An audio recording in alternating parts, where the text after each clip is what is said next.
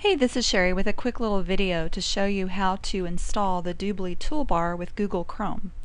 So your first step is to go to dubli.com, and up at the top right near the login button there's Dubli Tools. Just simply hover your mouse over that and come down here to Dubli Toolbar and click that with your left mouse button.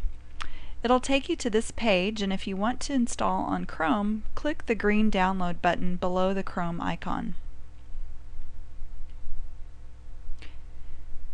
Now, one of two things will happen. You'll either get this page right here, this little pop-up, and you can simply click the Add button and it will install it for you.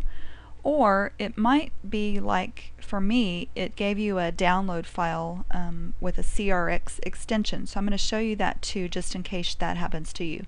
So to install, click the Add button and then just wait, and you'll get this pop-up to the top right up here that says that it's been added to Chrome.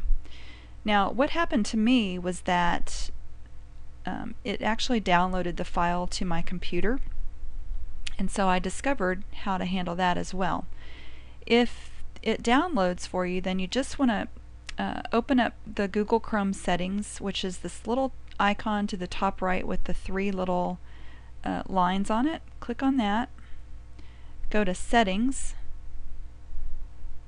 and then click on Extensions.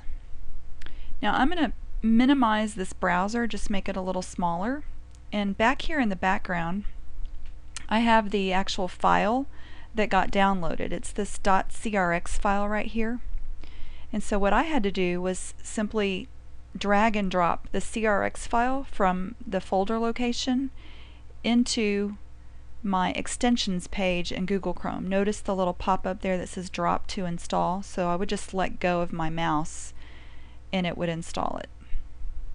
And then I get the little pop-up that says add. So you'll either get this little pop-up right away or you won't. Either way, you can get this loaded in Google Chrome and start using it today. Hope that was helpful. Bye for now. This is Sherry.